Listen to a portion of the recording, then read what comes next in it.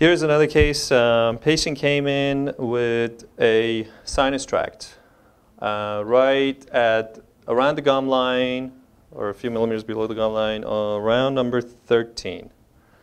So I looked at the X-ray and I thought, okay, well, 14 is definitely looks like some radiolucency up there. And I think it was anybody that would just jump in and do number 14 right away. But I said, okay, let me stop for a second and do a sinus tract tracer. So I had to put a gutta percha in, and it doesn't look like it's going through 14. And this is where the fistula opening is, right here. And it's going towards mesial. So I took another angle. It's going more towards the mesial, but I'm looking at it again, and I'm looking at some radiolucency around 11. And that's where it was, number 11. So we got that one taken care of.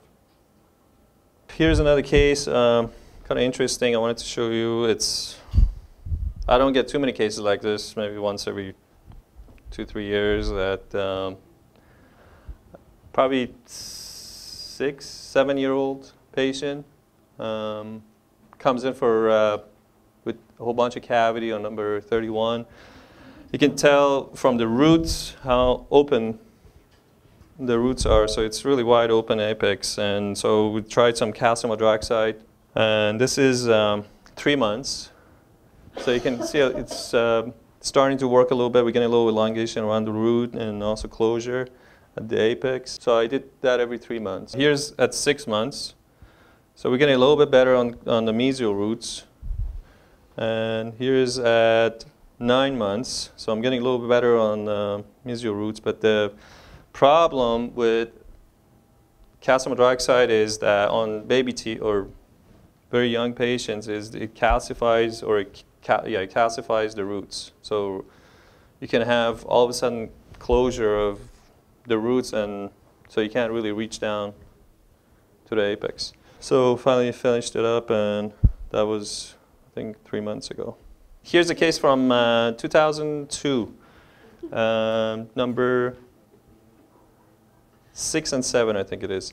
Radiolucency. He had silver points and an amalgam retrofill, which is definitely a no-no. You don't do amalgam against the silver points, and some resorption on number 7 at the apex. You can see how much resorption you have as far as the length of the root, how far down it is from the central. So we did, here's another angle of it. And so we did apicoectomies on both teeth with MTA. There's MTA against that silver point. I couldn't get that out. So this is right after. This is a 1-year recall on that. Here's a 2-year recall on that. So it's starting to go away as far as radiolucency goes. It's looks like it's healing, but it's not completely gone. So I finally told the dentist, yeah, go ahead and put the crowns on. It looks like it's healing. But this is 2 years later now. So he puts the crowns on, and still some radiolucency around number 10. And it's getting better here. This is at 7 years. So you can see this is what I was talking to you about, scar tissue healing. Basically, at the apex, it's healing, but there's a scar tissue up here, and that's considered healed.